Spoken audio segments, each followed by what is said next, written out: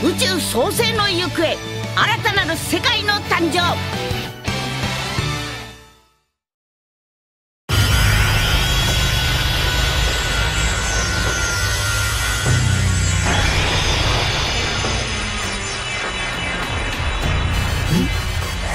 お前はフィオを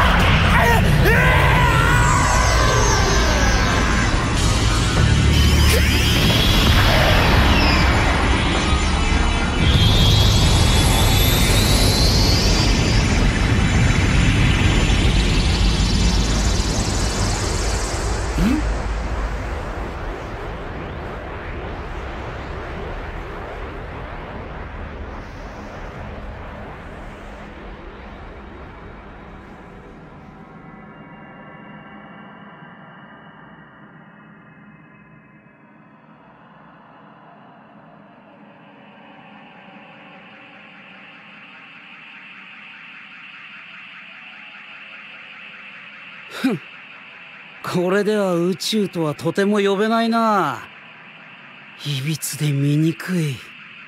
やはり本来途方もない時間がかかる宇宙誕生、2羽のゴッドバードと暗黒魔界の力とやらで無理やりねじ曲げたせいか。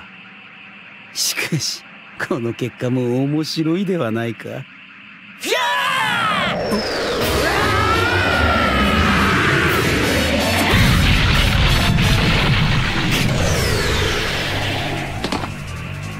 すごいね君。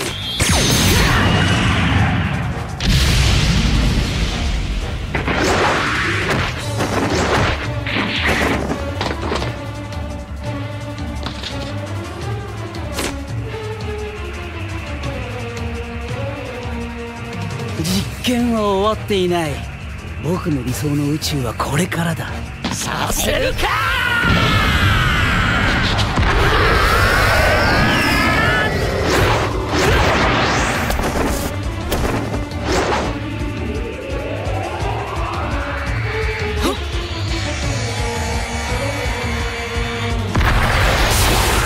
おっと、行かせないよ。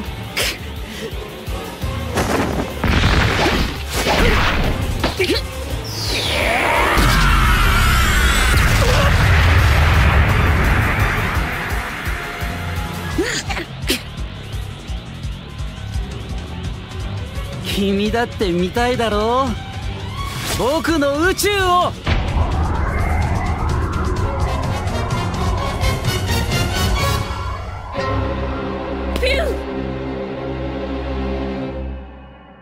奴はお前たちの理想の王とはならんようだな。黙れ。ほう、魔人と化して俺と戦うと？本気を出すまでもないけど。それはどうかしら。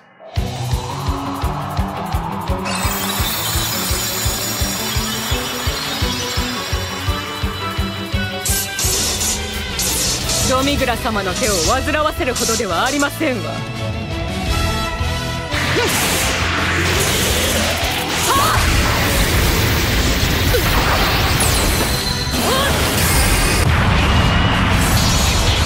ロベン、トアは任せた。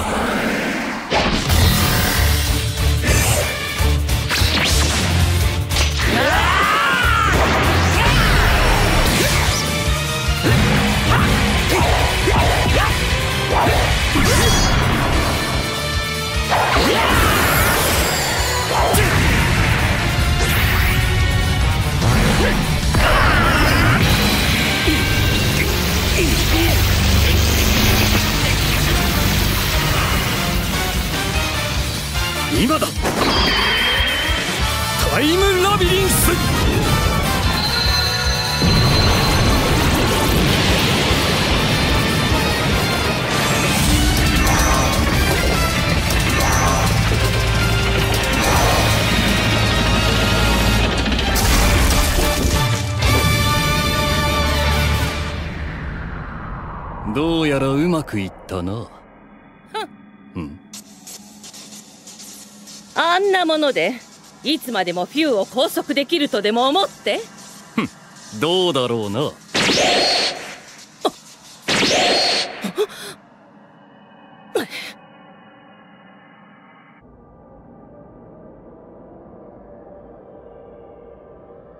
大きな力の態度感じますか？宇宙樹より生まれし者のよう。まさしくいびつ。宇宙の摂理を無視しています。ビルス様もそう感じておられるのでは？時に孫悟空とベジータは？あの二人なら、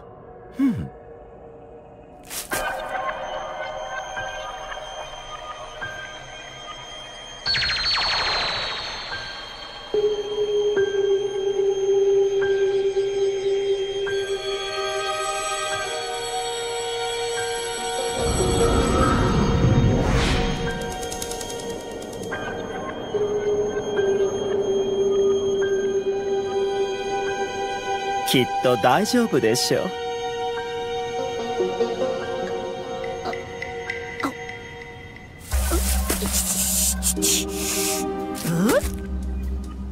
ほら、一体どうしちまったんだ？